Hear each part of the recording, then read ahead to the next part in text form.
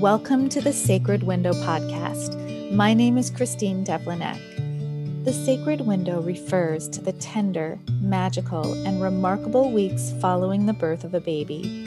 A birth giver is forever changed. Recognizing that this time is too often overlooked and misunderstood in our modern culture, we're setting out to be part of a voice for change and growth. We're growing awareness and broadening the reach of conscious postpartum care. Our podcast features friends and colleagues as interviewers. We're a loving community united by a common passion to change the paradigm of postpartum care to one that honors women, birth givers, babies, and families. We're glad you're here. And I will never be the same again. I think we were talking, when I first saw your video at the birth summit or on the birth summit, I just had this like sort of electric feeling of like, oh my goodness, like here's somebody else, who's really thinking about this on a whole new level. Not really new. This is such ancient knowledge that's so deeply connected to just like beginning of time almost. So I was very excited that you're talking about it with a wider audience. And I'm wondering if we can just start with sort of setting the stage and like just hearing about like where you come from, your family story. Sure. Yes, just the my people are the Anishinaabe Ojibways, and I'm thankful and very lucky and blessed to be able to live on my ancestral territorial homelands here in the Great Lakes region in far northern Michigan. And the Anishinaabe people, they're also called the Three Fires. There are three tribal nations that consist of these Anishinaabe people. So we believe that we share the same ancestors, we share a similar historical context, and we believe that we're all related. So there's the Ojibwe, the Odawa, and the Potawatomi. And we all share ancestral territorial homelands here in the Great Lakes region. And the land and water that we live on and still live on today are really foundational to our culture. Where we live, if you were to look at it on the map, you would see that we're surrounded by what I believe is the largest amount of fresh water in the whole world. So we have 5 Great Lakes, and like Lake Superior is the one that I live closest to.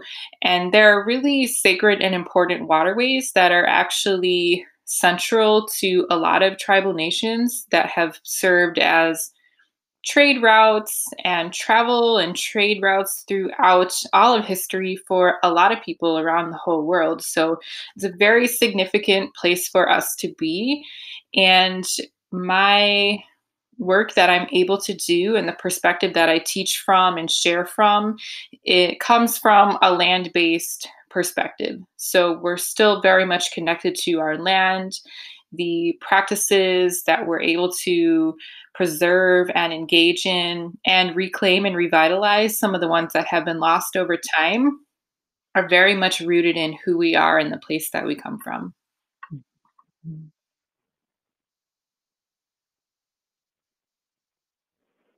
Yeah, I think that really just spoke to me so much because for a lot of us, we're, very far from our lands. We don't recognize the kind of the land we're in. We spend so much time away from just that essence of where we belong and who we are. And I love that the work you're doing is so rooted directly in your land. I'm curious, sort of, how did you sort of come to this work? And, did you always kind of have a sense of connecting, your land, your ancestors, and the healing medicine? It's been a long journey and a very interesting sort of origin story for myself, because when I was growing up, I was the only Native American person in my family. So my mother is mixed European. Our Dutch ancestors on that side of my family came to the so-called United States in 1920. and started on the Eastern Seaboard and then worked their way across to the Great Lakes region where my family made their home. And I was always like the brown one and the dark one in the family. And I would always ask my mom if I was adopted because I'm like looking around at all these white people and I'm like, this is right. Like, I know there's something different about me. And I always had dreams and visions of ancestors and I felt really connected in that way, but I didn't have the language to really fully root myself into my identity. And it wasn't until I was 13 years old when my mom like finally confided in me that I had a different dad than my sisters. And I was like I suspected all along, I was Native American. And so I finally got to connect to my tribal roots and start to learn more about my culture in that way. And my mom did her best as a white woman to share as much as she could. She had been gathering up for many years a lot of resources that she was waiting to share with me. And then when I went to college, straight out of high school, I connected to Native American Student Association on campus. And it was really mind blowing because I grew up in rural northern Michigan where I was like the dark one. And, in the realm of people of color, I'm pretty fair skinned. So that tells you exactly what kind of community I came from. And so my mind was blown because being raised and socialized in the public health, in the public school system, rather, you believe that Native Americans like stopped existing at some point in time because we're spoken of in the historical past. Like we don't grow up with role models. We don't have contemporary stories of Indigenous people. I didn't know. I thought I was just like some, relic, and I didn't know that where I lived, literally, I live in a state where we have like 100,000 plus Indigenous people, and we have 12 federally recognized American Indian tribes in our state alone. So we have really high numbers of American Indian people where I live. And so when I get to college, I'm like, oh my God, there's other brown people. Like there's other.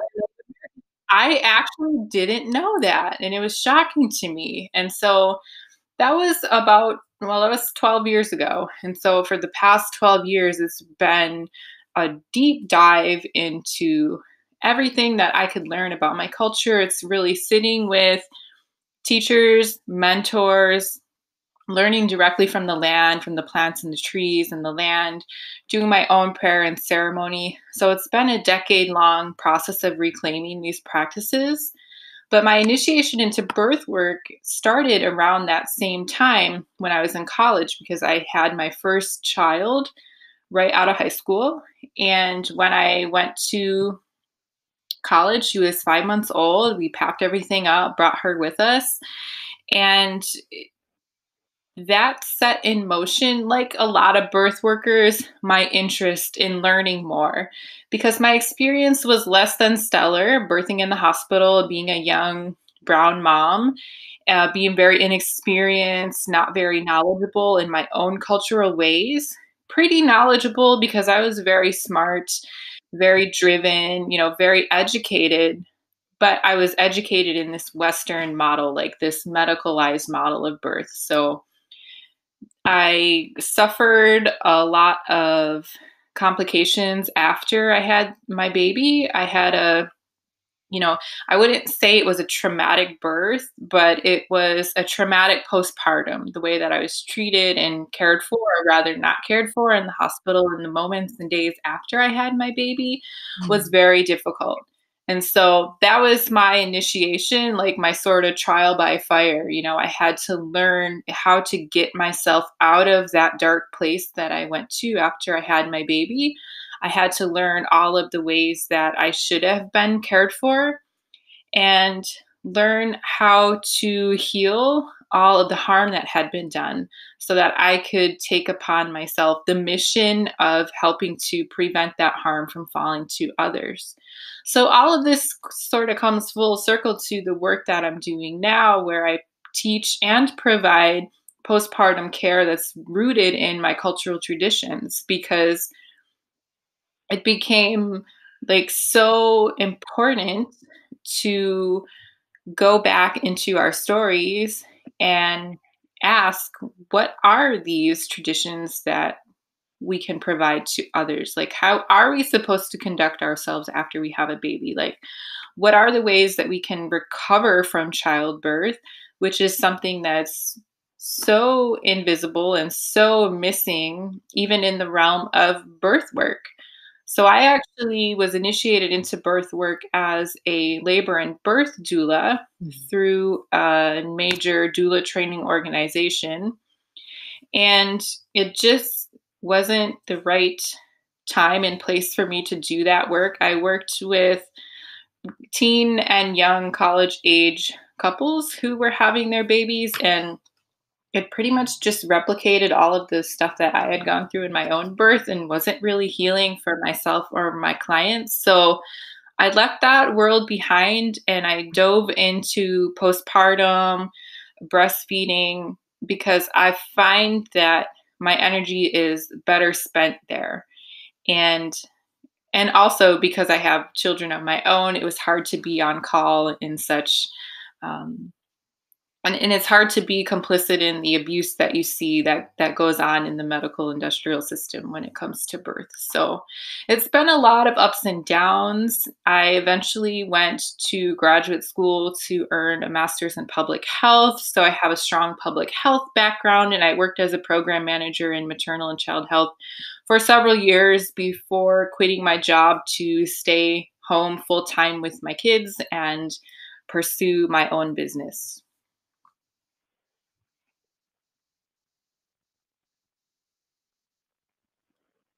Yeah, wow, it's a really powerful story. And what you said about, your experience in the medical system really resonates with me. I'm a nurse. I've worked in the medical system. And, I think there's this sort of dissonance when it comes to healing, and healing in a medical system. Like, you can maybe fix traumatic wounds, but I don't know if that's really a space for healing and connecting. And, a lot of sort of, if you look at medical guidelines, postpartum care is non existent. You go to your, doctor 6 weeks, you get one appointment and you're done. And I feel like there's just sort of a huge opening, all this fluctuation, change, and maybe birthing parents just don't know how to integrate that. There's no ritual around it, there's no ceremony. And what a shame that we're just sort of, this huge void that we're sort of intentionally almost creating. I wonder, if you can speak about, because in the talk, I heard you say, breastfeeding is a digital download from our ancestral wisdom, our ancestral lineage. So that idea that birth and postpartum can be this portal into a deeper connection with our ancestors and almost a space for Yeah, healing. absolutely. I'd And love to hear in kind my of your online thoughts on that. course, we'll dive really deeply into these concepts, and it'll be the very first thing that we talk about because it's important for us to understand that birth is spiritual, and everything that happens in the physical realm within our bodies, within our relationships to each other, to the land, this is a direct mirror reflection of what's going on in the spiritual realm. So, coming into this work, you have to have a belief that the spiritual realm exists and that there is a veil or a pathway between us and the spirit world. And we believe that this is where we go, we travel down when we're born, and then we travel back when we die. And there are times in life where we actually stand at that threshold and we can be more vulnerable to slipping into that other side if we're not taken care of in the right way. Postpartum is one of those times because we go down that pathway to find our baby and come back. And this is in the moment of birth when this happens. So we take this immense spiritual journey and then we return. And we believe that that portal stays open for the first 4 to 6 weeks after the baby is born. And the reason is because every ceremony that starts has to also end. And so when we open up this huge spiritual energy, we have to close it too. And it takes time to do that. It takes intention, it takes conscious energy, and it takes the help of our people because we're not meant to do this alone.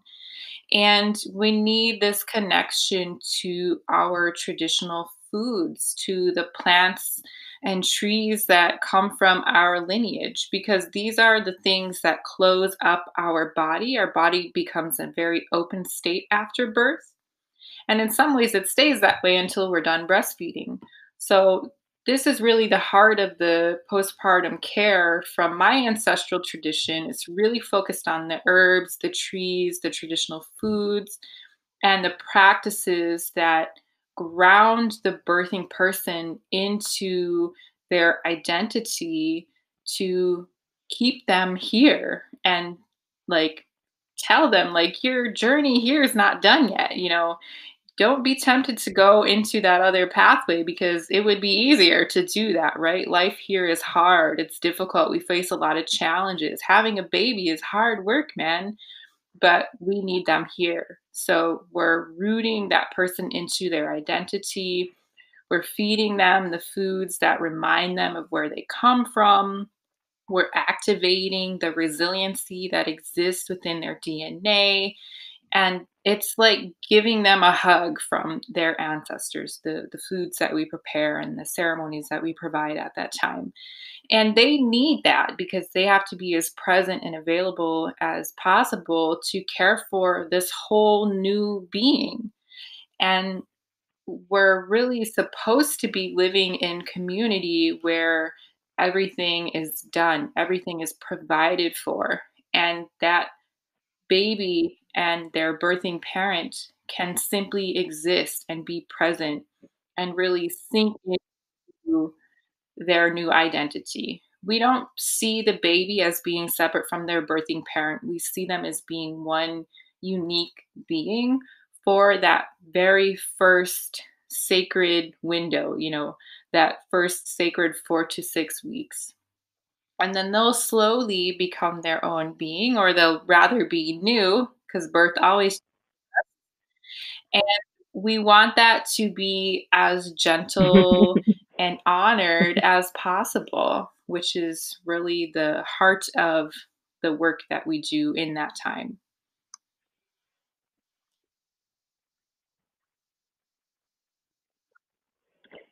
Yeah, I mean, it sounds to me, this is sort of activism of the highest spiritual sort.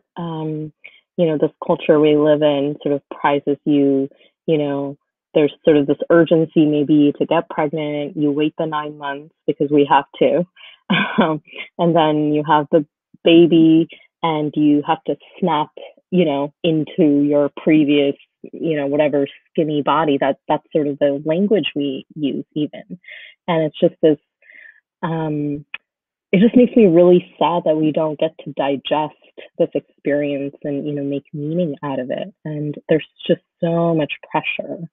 And I wonder, do you see a connection, that kind of culture to postpartum depression versus how you're taking care of birthing parents, the sort of the cocoon you're building, and just like what you're saying, we have to mother our, and we have to care. That is our duty as our community. Just those cultural, contrasting Yeah, philosophies for that we sort sure. of And it's a navigate. very sensitive I'm curious discussion. And, about your thoughts. I'm not here at all to gaslight people and tell them, oh, postpartum depression, it doesn't exist and it never existed in antiquity, because I believe that it has always existed.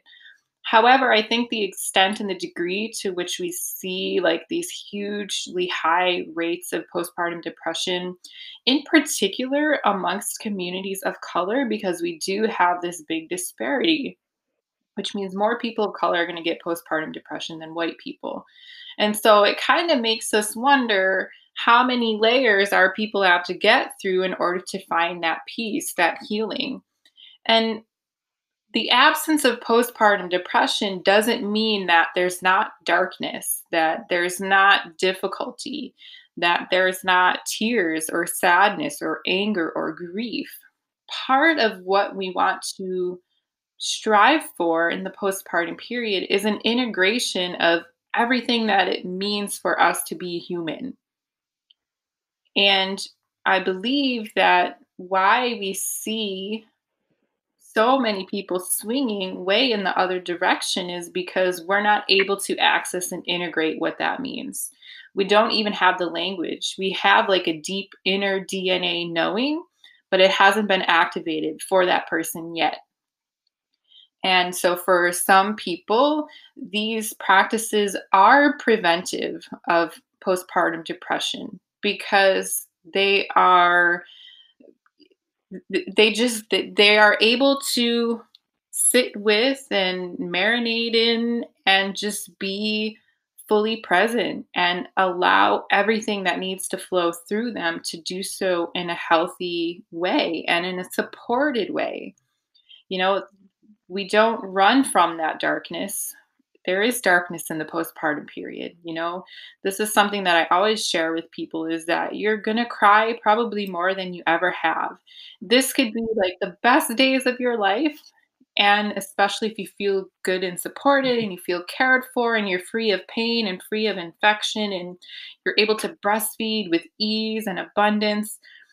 But having a baby also stirs up all of the wounds that you're carrying, all of the cuts that have happened throughout your entire ancestral lineage on both sides of your family. We could be feeling things that we're not even aware of. But the postpartum care that I teach and provide is that we can sit with that, we can make space for that, and we can know that we're going to make it out the other side. And so it's all about just allowing that energy to flow where it needs to go without stifling it.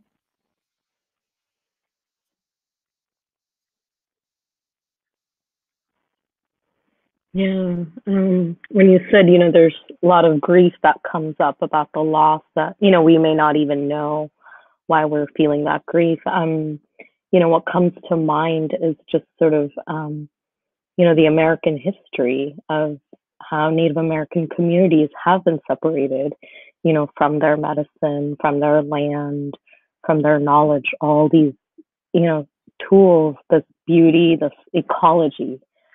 I'm wondering, how did you find that connection? How did you kind of, weave this knowledge, and how are you, Yeah, sort of there's a reclaiming few, it, sort of within your introductory community? practices that we can use and draw upon to connect to our own medicine. And this is something that I teach my students. I always say that the medicine's always in us.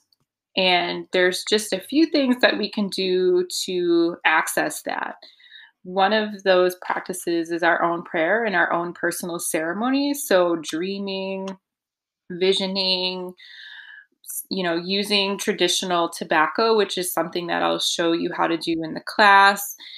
These are things that are always available to us, but because of colonization and because we have this unique history where in our community it was actually punishable by law to practice our own religious protocols up until 1978, which was just yesterday, like literally, this is our parents, and some of us, we have siblings who were alive at a time when it Yeah. was illegal to be who we are. So a lot of our stuff went underground or it went in the back room. People would do our religious practices and protocols, but it was in secret and they had to make substitutions. And so a lot of it is entangling what is ours and what we want to keep to move into the future. And it is just being able to go into that dream world and bring back what we need. A lot of that work actually comes from the medicine itself. So when I say medicine, I'm talking about the plants, the trees, the land. The more we can have relationships with plants and trees, the more knowledge we'll be able to reclaim because we believe that all of those plants and trees are spiritually alive, spiritually animated, and energetic. And they are able to communicate to us if we allow ourselves to become open to receiving their transmissions. So you could today pick up something from your ancestral lineage, meditate on it, pray on it, sit with it, get to know it, keep it by your bed. If it's, say it was cinnamon, you're going to just hold it in your hand, look at it. You're going to smell it, see how your taste buds start to activate when you just have it near you.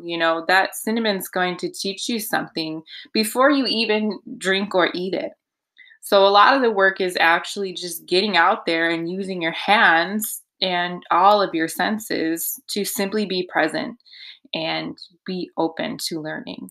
A lot of it comes from sharing with each other. So the beauty of all of these classes that are popping up everywhere in all of these communities, especially now that we're all connecting virtually because of the context of what we're living in right now, is that we're all sharing and learning from each other in like really epic and amazing ways.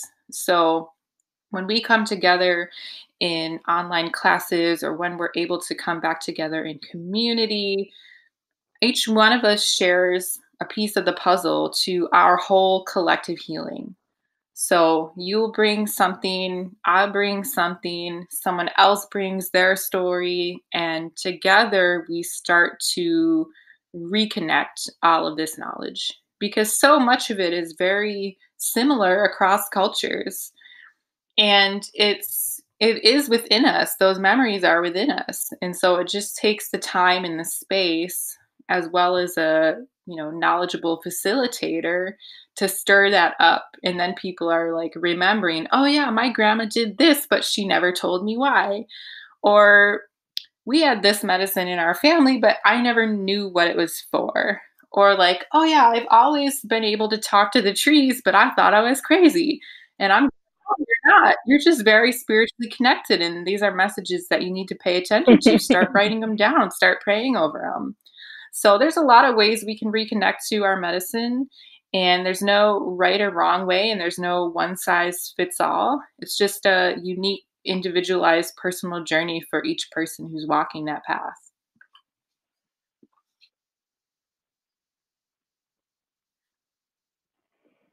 Yeah, I think epic would be the right word in this moment to just describe, what we're experiencing, the feeling, and the connection.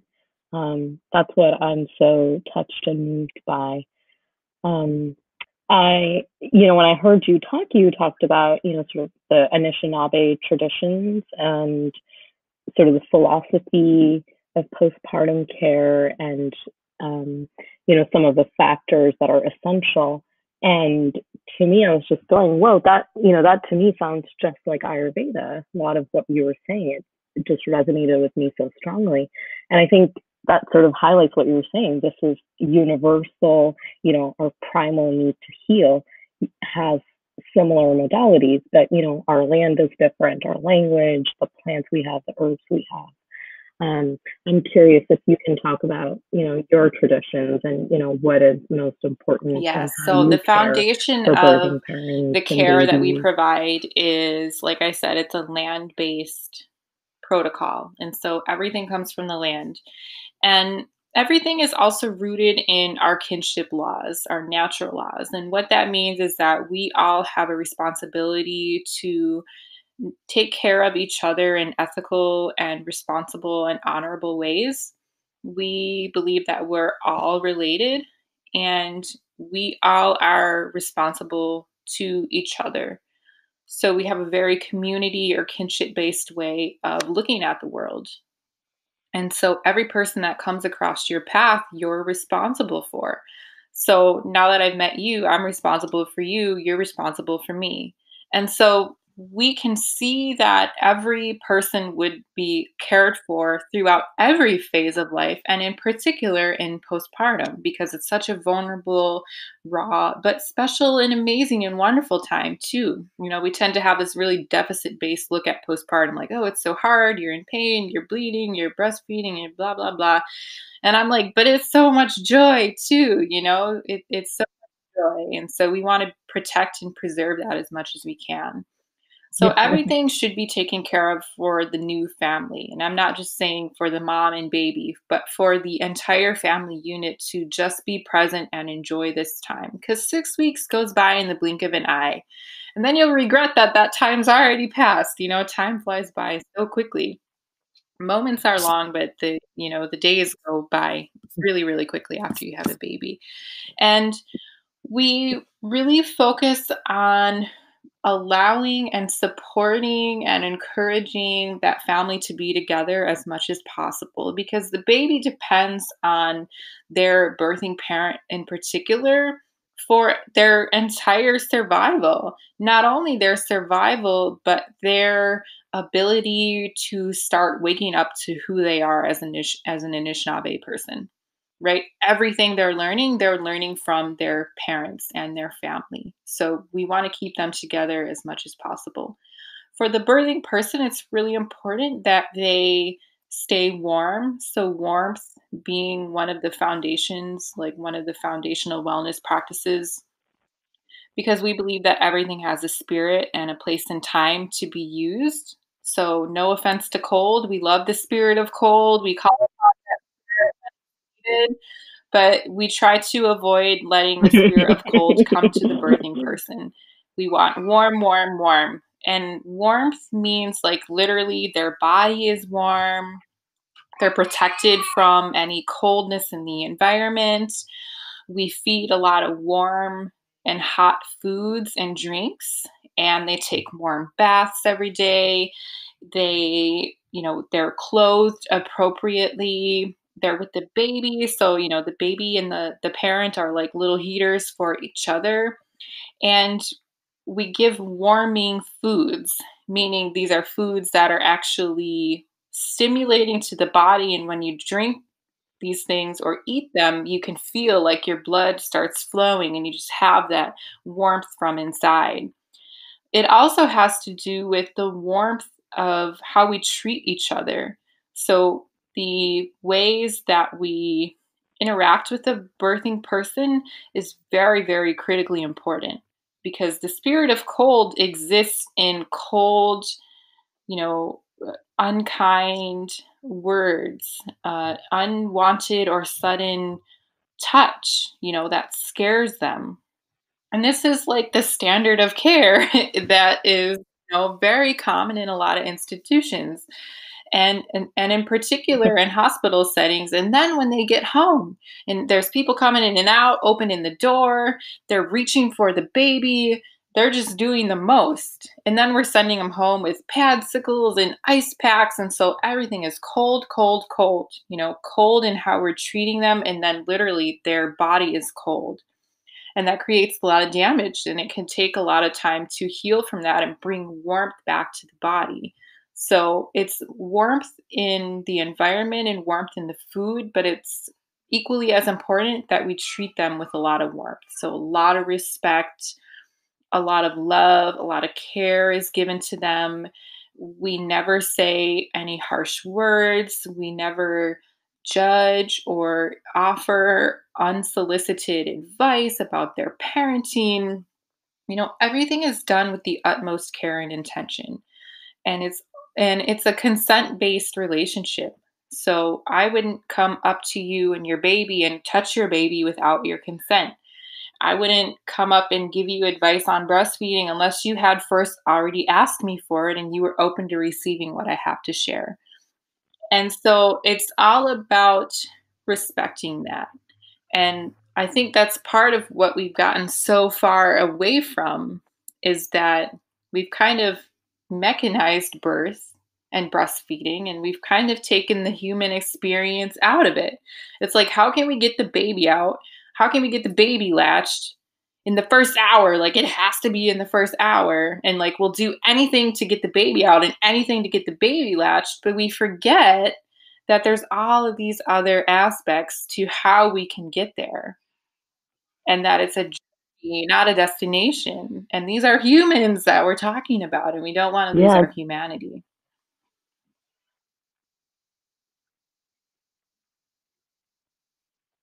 yeah, it's it's such a results driven culture in that way in birth, and there's such a time crunch for it all. But I think what you're saying is we all have this sacred intelligence. It just needs the right environment to bloom, to awaken. And, a lot of heat, like you're saying, consent, love. It's almost like you're coaxing healing rather than, here you go, here's a remedy that I'm going to slap on. Yeah, for sure. Because I Yeah, see and it as padsicles, pain, that's like a thing. And and it's not surprising because it's so normalized and people like if they know one thing about postpartum, it's padsicles or ice packs. Like a lot of first timers, with all the love and respect in the world, they come into birth, they don't know anything about what to expect afterwards. They don't know that they're going to be bleeding, like we don't have a lot of discussions and we don't have a lot of role models to draw upon to like know what birth is supposed to look like and feel like, and definitely don't have a lot of context to draw upon for what happens after the baby is out. And so people don't know that they're going to be bleeding. They don't know that the placenta is a thing that comes out and you have to do something with it.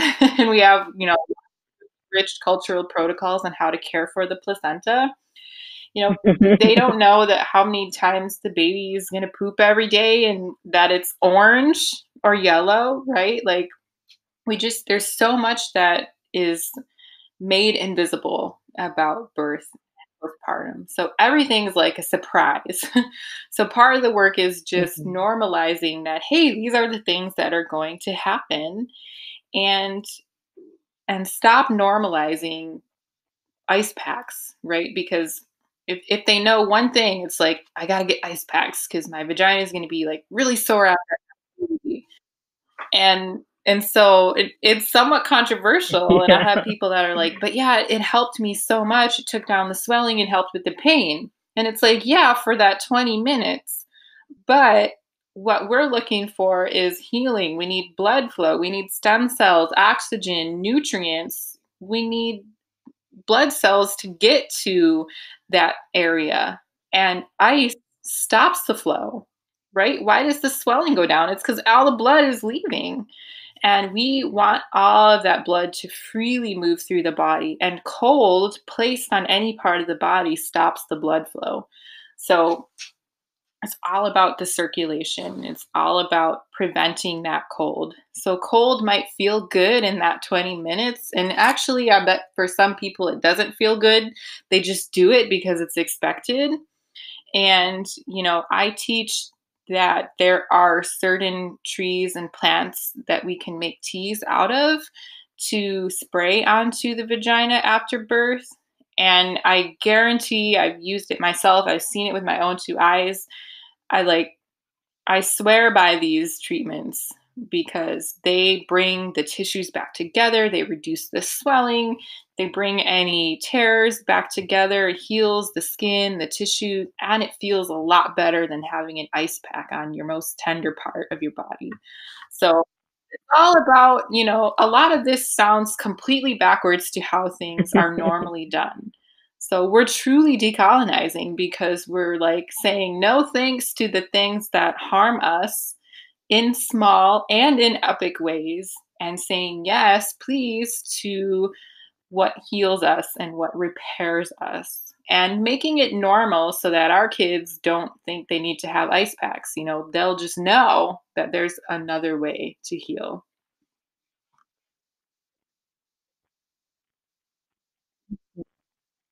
Yeah, this is the work of a lifetime, many lifetimes. We don't know. You were talking about, deeper healing. And we talk about, the external body maybe, but I wonder, and I haven't heard a lot, about like healing your womb, nourishing your uterus, because the way placenta separates at birth, I mean, that is like a huge wound, I would guess.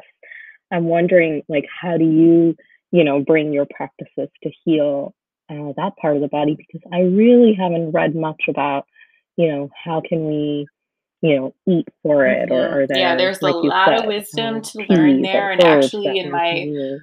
online class, the first module is all about protecting the health of the womb. And it's the foundation of our healing. So it really is the center of our healing. And the reason is because once cold is allowed or able to enter into the womb, it can prevent us healing on a physical level and on an emotional level. Because what happens is, and you'll hear people say things like, I feel really disconnected. I feel like I'm not able to really connect with my baby, or I feel like I'm above my life, looking down on it, watching it happen. It creates literally, it cuts the connection or severs the connection between our mind and our body. Our gut feeling, our womb is in our gut. And so when we say gut feeling, we're talking about our womb. And so we want to protect that, by any means necessary in the postpartum period. And so it starts as soon as the placenta is born. And I used to talk about the placenta as being a wound, but I stopped talking about it as a wound because a wound is an injury. And our bodies are innately wise and intelligent. So our bodies don't seek to injure itself in a way that we could bleed to death, especially when we have a new baby. So that tissue is specially and perfectly designed to hold the placenta, and it's perfectly designed to release the placenta, and it's perfectly designed to close back together to stop the bleeding as soon as possible. And so we expect to see some pretty heavy bleeding in the first few days after birth. But honestly, we should see that decrease pretty significantly in the first week and definitely the second week after baby comes. So there are herbs that we can drink to support that healing process. Those open veins and arteries are starting to shrink down, they're starting to close, and that tissue is regenerating. And so there's a lot of foods that we can use to support that happening. There's a lot of ways we can get in the way of that healing. If we're really agitating the womb by touching it a lot. And what do you see right after the placenta is born? What's the first thing that the nurses do? They come up and push on it, right? So we're already getting in the way of that healing that the body is naturally and wisely wanting to do, right? There's no protocol for massaging or touching the womb at all. All of that healing comes from within. And so I'll share just a couple of the things that we do to support that healing process besides leaving it alone. One is bone broth, and bone broth is so amazing for so many reasons, but part of what it helps us to do is to kickstart our body to make collagen. And collagen is like the foundation of our cells and our tissues. It's what brings us together and allows us to like exist rather than just be like floppy, skin sacks. It's what brings us together. It's part of what brings us together. Our ligaments, our tendons. And so we're introducing bone broth because all of that rich collagen, all of the minerals that comes from that bone marrow is so supportive to those tissues. And so the tissues will just start regenerating and you'll see that bleeding decrease pretty significantly. So if I see someone who's still bleeding really heavily 3, 4, 5, 6, 7 weeks postpartum, that's a red flag to me that their tissues are still in there, just raw and open, and their body's not been able to close off and start to regenerate that uterine lining. And it could be for a lot of reasons. It could be because they're eating a lot of cold food. It could be because they've been pushed on, they're agitating, maybe they're up and they're being too active. So those muscles literally going like this and just rubbing up against itself. It could be because they have a 3-year-old who's constantly jumping on them. You know how kids are, they're not getting space to heal. And so a lot of it has to do with just resting, eating and drinking the culturally appropriate foods, bone broth being the number one. And there's lots of other things too, but a lot of it's just leaving it alone, just letting the body do what it needs to do.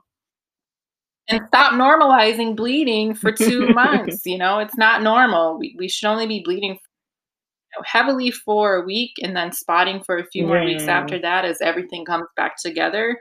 But the body wants to come back together very quickly.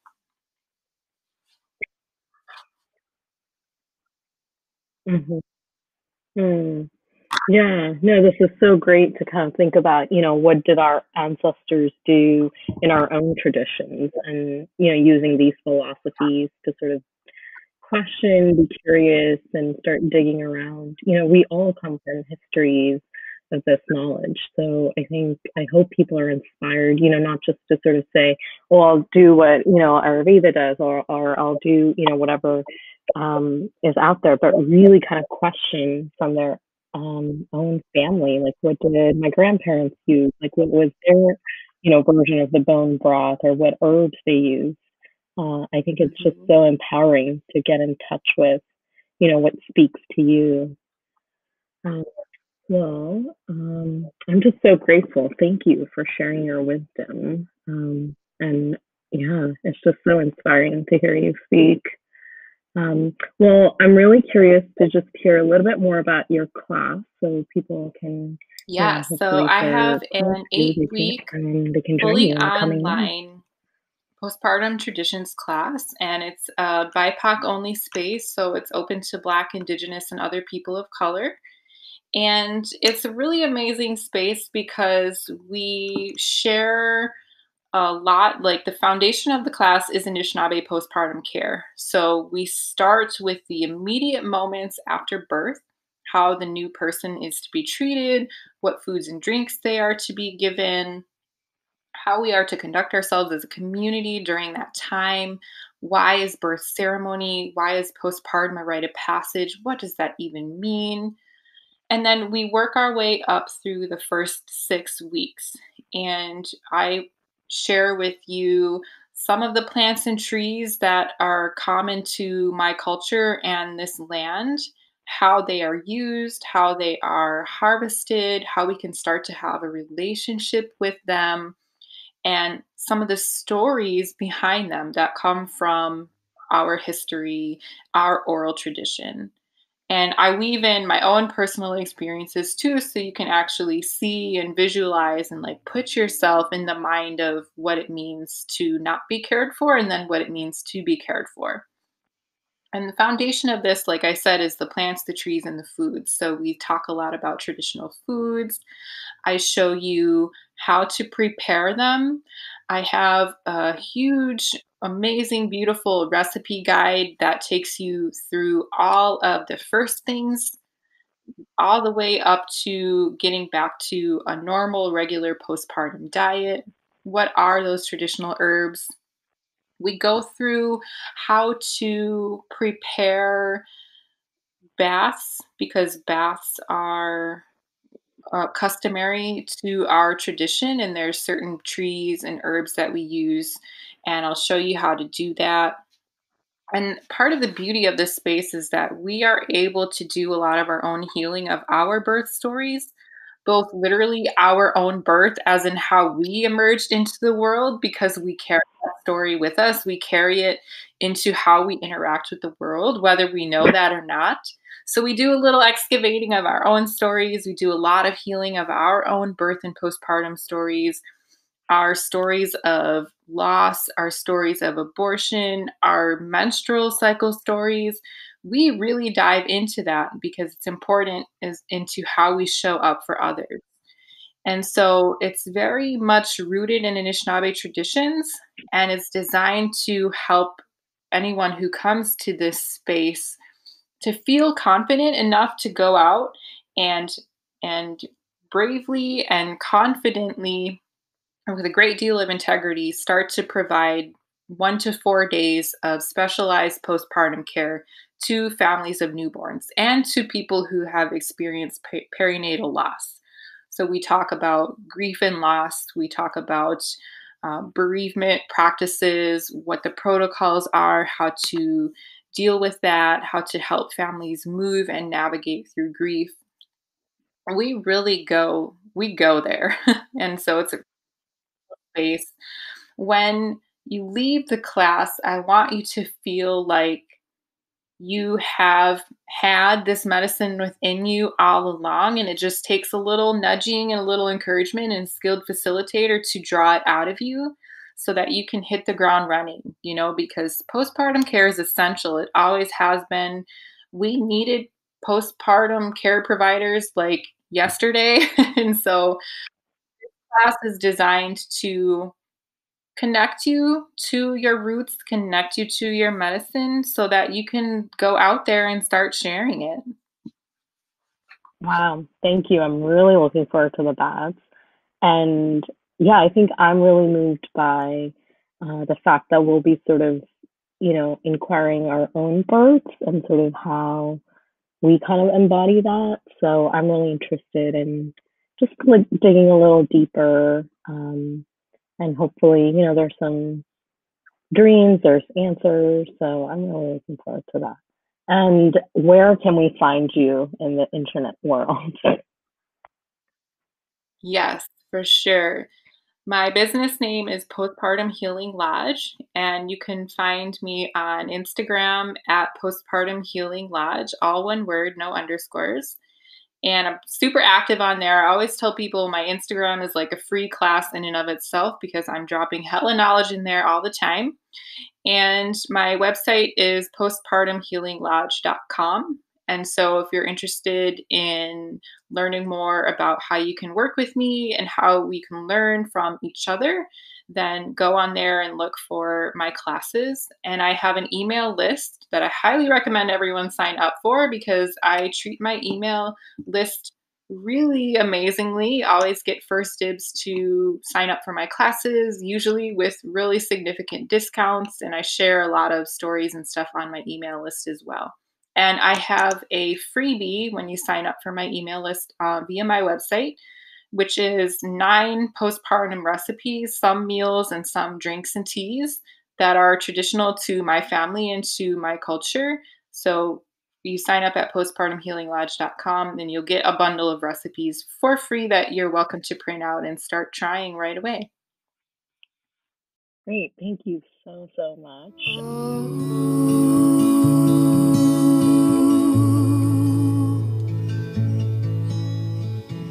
Shanti,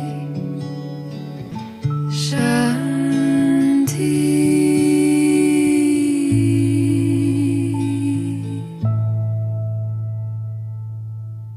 How can you bring something sacred to your current window of time?